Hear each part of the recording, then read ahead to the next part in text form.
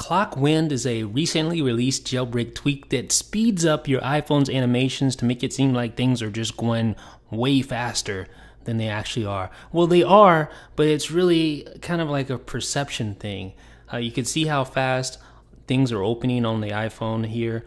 See how fast that app opens. You can see how fast that app opens, for instance. But it doesn't affect the actual, like the speed of your internet, for instance. If your internet's slow, your phone is still going to feel slow once you start loading something that relies on the internet, for instance. Or if an app itself is slow, then it's still going to be slow, although you're going to have quicker animation. So it's more of a perception thing than anything, in my opinion. It doesn't actually really speed up your iPhone, but it does make the experience seem a little faster. And that could be a good thing if your phone is just really slow. Say you're running an iPhone 3GS and it's just getting slow. Well, this could help change the perception during usage. It could make your experience seem a little speedier than it normally is. Now, it's also very disconcerting that I've noticed.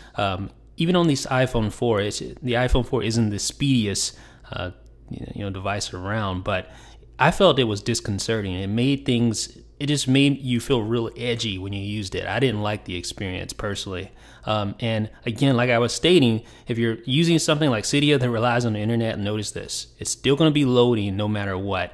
Although it does speed up the animations a little bit, once you're inside the app and things start moving and doing their thing, it's not really that much faster. And it's not truly speeding up your phone. It just gives the perception that things are going faster because the animation sped up.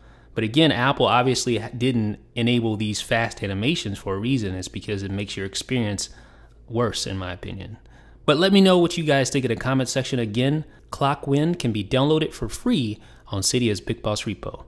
Let me know what you think in the comment section. This is Jeff with iDownload Blog.